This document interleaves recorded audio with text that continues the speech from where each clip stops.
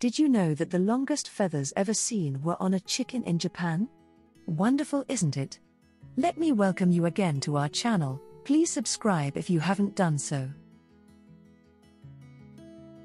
The ruffed grouse, Bonasa umbellus, is a medium-sized grouse occurring in forests from the Appalachian Mountains across Canada to Alaska. It is the most widely distributed game bird in North America. It is non-migratory.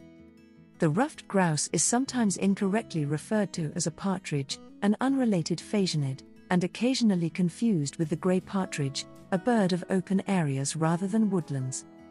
The ruffed grouse is the state bird of Pennsylvania.